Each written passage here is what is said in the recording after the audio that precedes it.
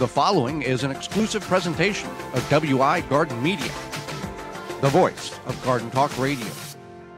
Oh, if you want to be part of the program, besides tuning in through one of the 18 AM and FM frequencies broadcasting our program here in 2022, through a radio app, through our parent website, under the Season 6 tab at the top of the page, the WisconsinVegetableGardener.com, in-studio video replay, podcast replay, however you're doing it, thank you. If you want to be part of the program, you can send us an email, gardentalkradio@gmail.com.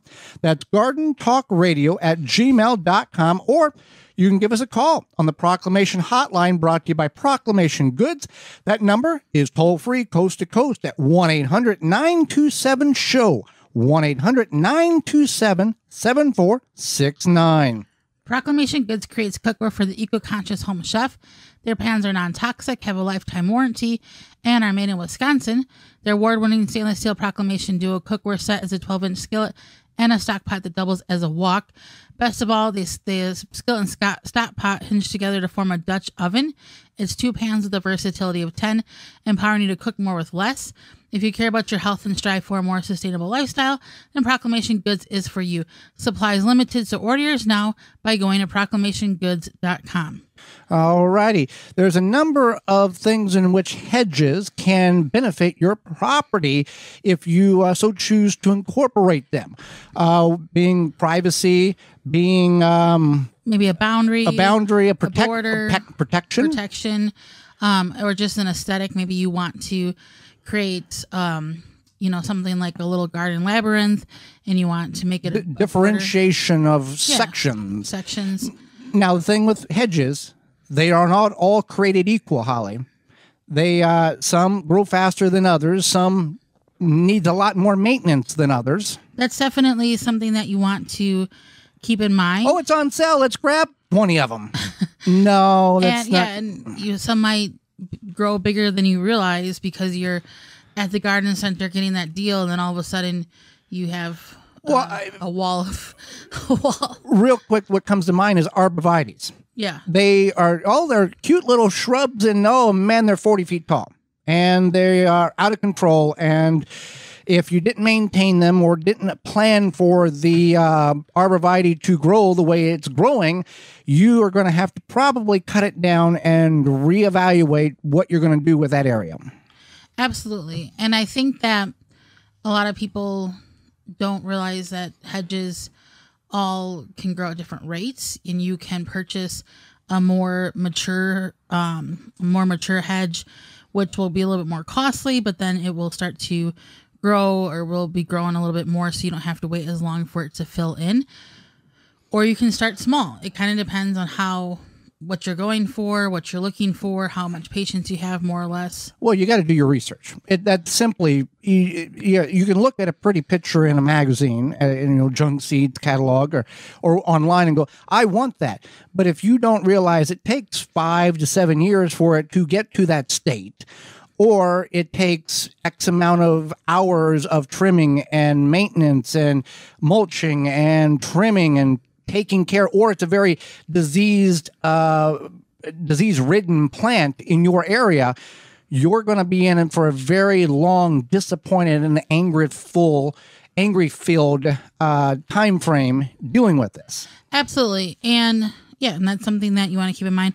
Also, they do root quite quickly. Mm-hmm. So that's something to keep in mind too. If you make a mistake, you're going to have to dig that out. Could be labor intensive.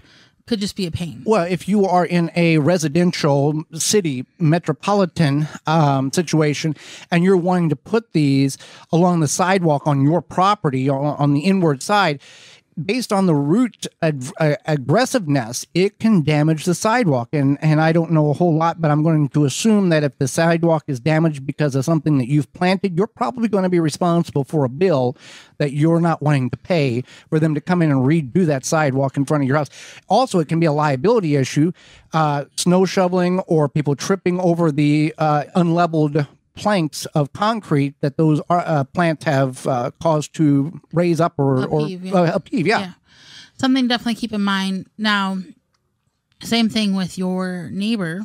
If you have a neighbor who doesn't like your hedge and they decide to give it a little haircut on accident or something, hopefully you don't have a neighbor that does that, or you have good communication, or you offer to trim it or prune it or whatever. But, you want to keep in mind that if you live on a property line with a neighbor or an HOA or whatever, that there might be rules. You might have to just make sure that you're not.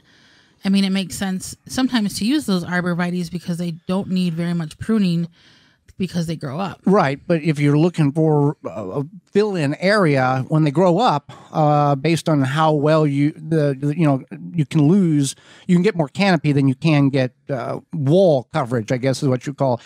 When can we plant these? When should we plant these? Is there a good and a bad time to plant these? Well, bare root hedges should be planted mid-October. So we're getting kind of in that time frame, and till the end of and at the end of March. And at the end of March. So you're kind of looking for like solid fall, and then or early kind of in spring. the dormancy area. Yeah. But you don't want to. Here's the thing: if you're in an area, let's say you're in Denver, listening to us on KHNC 1360, and you're going, hey, I want to plant some hedges before the winter, and winter is supposed to be here 3 days from now, and it's supposed to be frozen ground. Probably not a good time to put these things in the ground. You need to get them established. You just can't go, oh, it's going to freeze and it's going to be 12 degrees tomorrow, let's plant them now so they're in the ground. That's not going to do you a whole lot of good at all for the health of your plants. And also you'll see these hedges that have that nice square corner, very artistic looking. Yeah. And yes, you can absolutely do that, but you do have to train your hedge to do that. It doesn't come naturally. It requires. But you can leave the hedge at home alone. Nobody has to take care of it when you go out. Yes, yeah. You can. It's frowned upon to do that to children, and some pets it's not really well encouraged. Right. Yeah. Especially pets that. It was a bad joke. Continue. Especially pets that use the bathroom outside. Yeah. Yeah. So, anyway. From the you want to prune your hedges, but let's get back there's different types of hedges. There's the evergreen type hedges, and those are best planted from September to mid-October, or from April to mid-May. So either way, you're looking at fall/spring planting. And you're going to prune these every month if you're wanting to get a certain shape. However, you don't want to prune these back so hard that you cut away all the foliage or all the needles or anything like that, because there's a certain area from trunk up the stem or the stalk or the limb where there's not going to be much of any growth. That's just part of the arm, I guess, until it gets to the area where it flourishes out. So if you cut that back, it's going to be a long time before that little hole fills in that you accidentally cut too deep on. So you're probably thinking, okay, maybe you want to do the hedges, you want to get some hedges, you want to plant some hedges, whatever. And you want to think, okay, if I have 6 feet or whatever that I want to cover here, how many hedges, how many plants would I need? It's about 1 per square foot. Well, that's true, but also it depends on what they are going to look like at maturity. You want them to slightly grow into one another to create this living wall. But that's why you want, right? Yeah. But if it is a bushier plant, correct. Yeah. And you also don't want to do this. This is one of the few things in gardening that you don't want to do. We'll do a little bit now. We'll do some next year, because if you do that, you're going to have this hedge that is 4 or 5 different shapes of height. They're all going to be all different alterations. It's not going to be universal.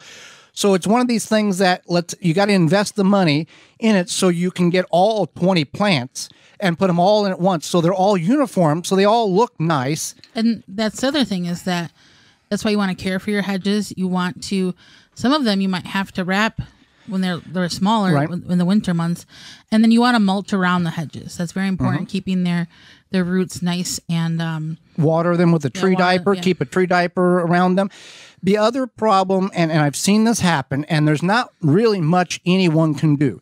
You've got a beautiful hedge. You got 7, 8, 10 plants, whatever one you got, and there's one in the center that dies, and you remove it and you replace it with the same variety.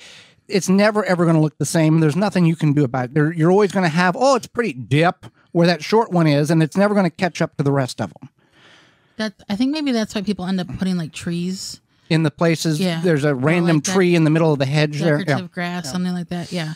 Maybe, perhaps that's why. I don't know. So with that being said, maybe you didn't think hedges was that big of a deal, but maybe you think it is now if you're trying to keep wandering eyes from looking on your property, or you're trying to hide things. What is the saying? If it's not seen, out of sight, out of mind, might be the advantage of using hedges. Right. And it looks more natural than having a barn or a shed all of a sudden appear on your property or anywhere, because people are going to go, something's there. If you've got some hedges and natural looking stuff, you can hide some things a lot easier, a lot less prying eyes. And a lot of times less work or money than building a 6-foot tall fence. Oh, and it's less insurance. Yeah, that's because every time you put something on the property, they're asking for dollar bills, and that's more insurance.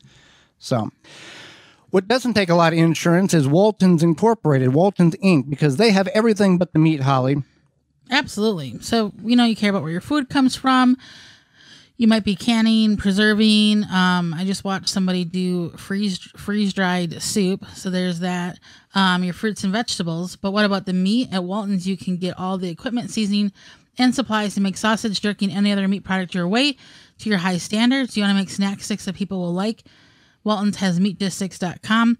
They have people there to help educate on how the house and wise of meat processing, as well as a community of almost 15,000 users who will give their opinion and guidance on meat processing issues.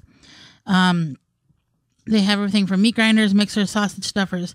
They have decades of experience. They have a full line of seasonings, all this stuff. So if you want to go there, you can use code GROW50 to save 10% off of orders of $50 or more. Walton's everything but the meat. That's waltonsinc.com or meatgistics. For more information, please visit thewisconsinvegetablegardener.com.